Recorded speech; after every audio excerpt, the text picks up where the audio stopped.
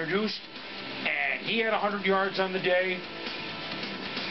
And so on a weekend that no one will ever forget in Kansas City, somehow, someway, the Chiefs win 27-21, and Romeo Crennel tried afterwards to talk about it. We're grieving for all involved, and so it's tough when circumstances happen. You can't undo them, and so you have to rely on each other, rely on your family, your friends, and rely on your faith.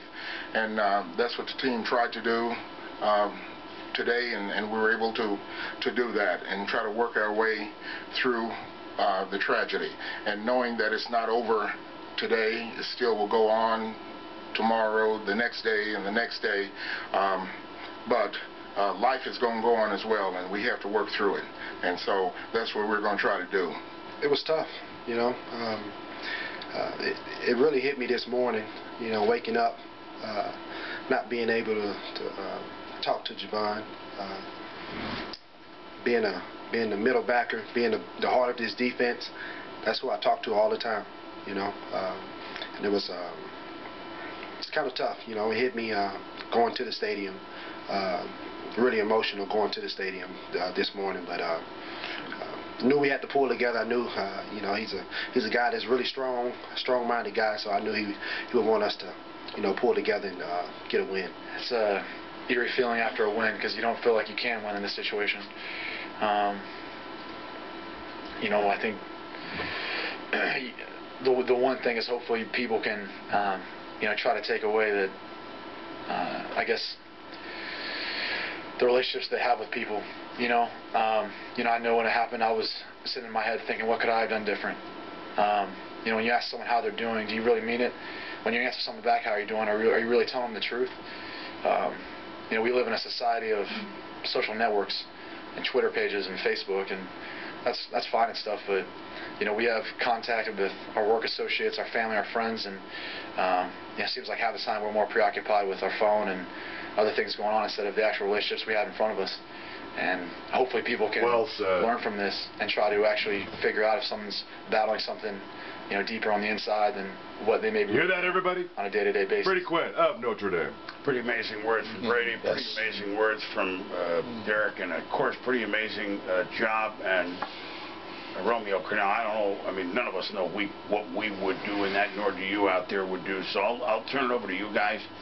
We commend the Chiefs. And by the way, the Panthers had to kind of take their cue from the Chiefs a little bit. We said that this morning, Tom. I mean, how do we play this? We don't want to be the only, you know, so there's no book on it, and the Chiefs won the game. And it's one that whoever is a Chief after this year, and whoever, Kansas City Chief fans for a long time will think of those guys on the field and the coach and the GM and what they did. Pretty impressive. Impressive in the midst of a very tragic situation. The team came out and showed, I believe, the kind of professionals that they were. They took the field. They played, I believe, their best game of the year. They ran the ball well, as Boom stated. Brady Quinn, 19 of 23. I have not known him to have a better day playing the quarterback position. They had 0 turnovers, 1 penalty. And now we're just talking football. If you're Romeo Crennel, yes, you are impressed with what your guys did. But I also, Romeo being such a good guy and the opportunity to be a good coach, I want to see, regardless of circumstances, I would like to see these guys, because you've shown me you can do it, go out and play like this. Go out and play like this. If you can play like this, then go out and play like this. There's going to be a lot of why being asked after this weekend. Sure, real life. Real life why. Real life. That Brady Quinn so eloquently elaborated on. But then the whys of football.